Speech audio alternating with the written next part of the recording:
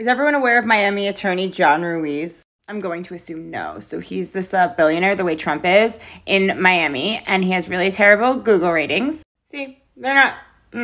And back in January, he served me with a lawsuit in Twitter DMs.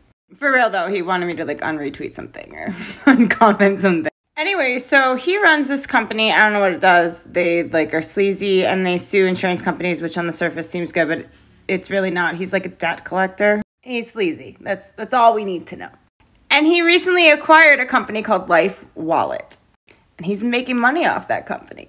But he, like, forgot to pay for the company. In fact, he actually, like, he refused to pay to buy the company. It's funny because, like, the old owner of the company is, like, on payroll, too. But if you look at number 9 right here, it says defendants, which would be John Ruiz, have effectively stolen and therefore improperly profited from the unlawful use and possession of the LifeWallet assets to the tune of millions of dollars, despite not having paid the plaintiffs 1 penny of the purchase price. Of course. I'm just going to throw this quote tweet he did of me up here, and where he told me I was going to find out soon how much he knows. Yeah. I found out.